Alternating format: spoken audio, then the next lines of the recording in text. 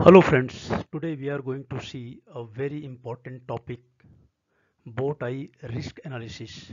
There were several requests from our fans to prepare one small slide regarding Bowtie Risk Analysis. So we will see each and every aspect of Bowtie Risk Analysis only in 10 minutes. I have a determination to give you information on each and every subject from now onwards only in 10 minutes. So please bear with yourself with us for learning this aspect of Bowtie risk analysis. This is about me. You can go through if you wish later on or by slowing down the videos. This is IITC profile. We will not go through line by line. You can take your own time and you can go through if you are interested and if there is a need. These are the key competencies of IIT consultancy. This is where we deliver the services to our industries, our partners. You can definitely use this slide for training your people. If you are a maintenance team, for construction team, engineering team, you can always use this 10-minute slide for any safety moment in your organization. If you follow any safety moment kind of presentation before training, after training, or for any situation. Now question is, who can attend this program? Any people or any team or any function or any profile who are in oil and gas, chemical, pharmaceutical, steel, power plant, nuclear power plant, petrochemical, fertilizer, process industry or any industry, or if you are interested to make your career in these industries. You may be operator, fitter, maintenance supervisor, electrical engineer, instrument engineer, safety team, middle management, top management. For information, you can definitely take your 10 minutes to go through this slide. As you might understand by the word bow tie, bow tie is basically a pictorial representation to develop MAS scenarios. There are many softwares available in the market, but the famous are Bowtie XP software, which is available in the market. You can buy this software with 5,000 to 10,000 US dollar, or if you negotiate, it can be cheaper also. If you don't have the software, you can prepare your own Excel sheet, and I will provide a link of Excel sheet by which you can use and you can run the Bowtie risk analysis. This is very short, simple, easy. You can definitely use Excel based software, and I am going to put a link to download for your use.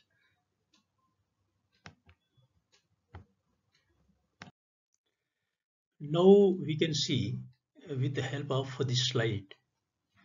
This is a simple graphical pictorial representation. Let me explain you how to understand this. If you show in the middle of this slide, there is a hazardous event. That means this is an accident situation. If you go on the left side, this says you about the prevention, about the preventive measures. These are about preventive barriers.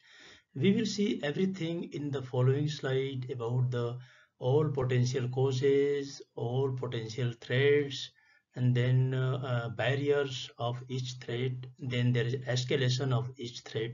Then we need to identify the control measure to prevent the escalation.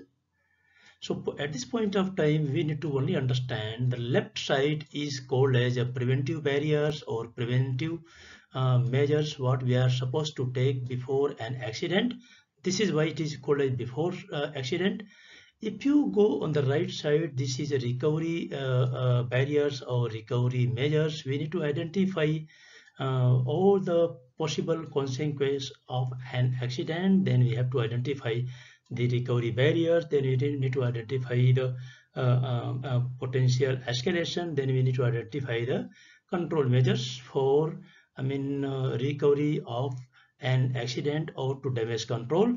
These are the things we need to consider once accident has happened, but we need to prepare ourselves in advance. We will see each and everything on preventive barriers and on recovery barriers, beginning from threat identification, barrier identification, escalation, and control measures in the following slide.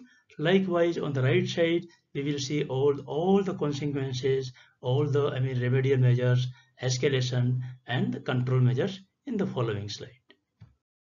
Now we are going to see the simple methodology of carrying out Bowtie risk analysis. This is a 6-step actions or activities what we are going to use on the left side for identifying the preventive measures and barriers. First and foremost, we need to identify the MAH from the LOPA and hazard sheet. And after identifying the MAH, we know what are the top events. And after identifying the top events, we need to identify the probable threats, or you can say consequence for possible causes for that accident. After identifying all the threats, we need to identify how we can how we can create a barrier to that threat so that that threat and cause does not realize. After identifying the barriers, we must know what are the escalation measure for each barrier. And after identifying all the escalation measures, we need to put additional control so that it does not escalate, so that threat does not realize, so that the cause does not realize. And if you are able to successfully control the causes, that means there will be no accident. As you know that we have understood the barriers, preventive barriers as well as recovery barriers. See, barriers may be hard barrier or soft barrier. You can see few examples of barrier for a pressure vessel against over pressurizations. You can say that first barrier is adequate vessel design. This is soft barrier. Code and practices and maintenance programs. These are the soft barriers. And hard barriers may be a PSV, pressure safety valve, pressure switch high, pressure alarm low, or pressure alarm high, RDV or PVSV, pressure vacuum safety valve. These are the hard barriers. An example of mitigating barriers can be, seen as a separation distance, because separation distance is one of the important measure to reduce the consequence on the right side of this Bowtie blast valve. You can create a RCC blast valve between two tanks so that consequence can be reduced. It can reduce the domino effect. We can have the emergency response plan, we can have a drill. So these are the few examples of preventive barriers and mitigating barriers, as we knew that barriers may be soft or may be hard. Now we will see the right side of Bowtie. Although we have understood the basic concept of right side portion of Bowtie is remedial barriers or recovery barriers, we will see there are 4 steps. Identify the consequence of the major accident hazard. After identifying the consequence, we need to identify the recovery barriers. We need to identify the recovery barriers for each accident. And after that, we need to identify the escalation for each recovery barriers. And after identifying the escalation measures, we have to put suitable and sufficient control so that it does not escalate. And that means we can have a damage control system in place, and there is no issues regarding any accident or post-accident consequence reduction measures. Friends, this is the simple example to make you understand this concept. After identifying the top event from the hazard sheet or LOPA sheet, we need to identify the threats for all the threats for this top event. There may be several threats, there may be several causes for the accident, and after identifying the threats or causes, we need to identify all the preventive barriers so that cause does not realize. After identifying all the preventive barriers, we need to identify the escalation measures for all the preventive barriers. Then we need to identify the control measure for that escalation. This is on the left side of this bow and tie. If you have any difficulty to understand this thing, so feel free to put in the comment section. I will come back to you on your comments. On the right side, if you see, after identifying the top event, we need to identify the consequences. There will be many consequences of one event, and after identifying the consequences, we need to identify the recovery barriers. There may be many recovery barriers for one consequence or each consequences. Then we need to identify the escalation factor of that, recovery barriers. And after identifying the escalation measures, we need to put a control measures for that escalation. So this is how we do a bow tie risk analysis. This is very simple, very short. If you are having any difficulty, definitely you are welcome to put in the comment section, or I would request you to please go through this presentation slowly again, once or twice, so that you can understand it very completely, very clearly.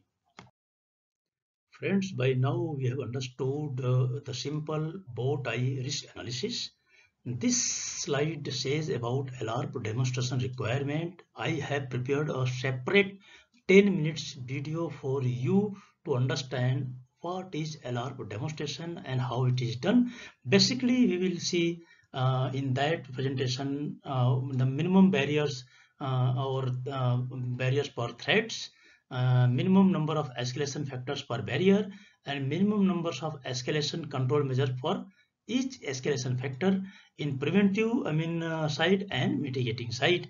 Please, if you are interested to understand the LARP demonstration, so please go through the 10 minutes video. I will provide you the link, and you will understand the minimum number of barriers per escalation, minimum number of escalation factor per barrier, and minimum number of escalation control for each escalation factor on preventive side as well as on mitigating side.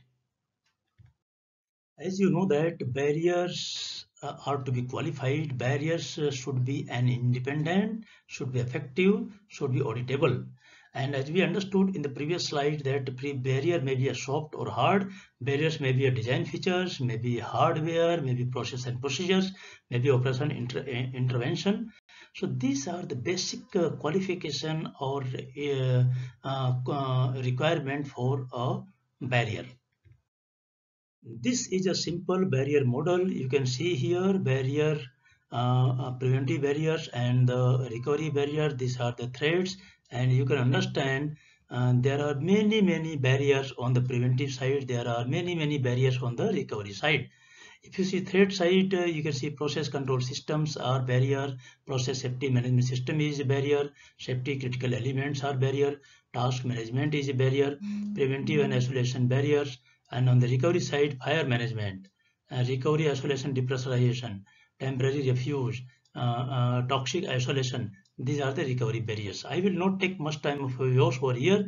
I have provided a link separately for LARP demonstration and barrier assessment. You can feel free to go through this slide separately as per your comfortable time.